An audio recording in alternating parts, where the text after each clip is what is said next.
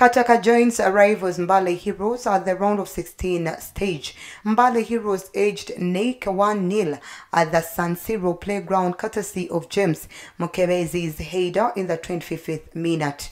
Baba Joel Onziku and Swamad Okul scored Kataka's 2 goals, both in the opening half. Onziku netted that opener in the 25th minute, with Okul's strike coming 10 minutes later. Meanwhile, at the Nyariro Primary School grounds in Koboko, Tipsa continued with their smooth expedition, winning 201 over second tier club Chitara. Tipsa had shocked top flight side Arua Hill at the round of 64. At the Ababate Green Light Stadium in Arua City, on Paraka eliminated Toro United 2-1. Gabriel Matota and Mohamed Shaban scored the goals for the Caterpillars.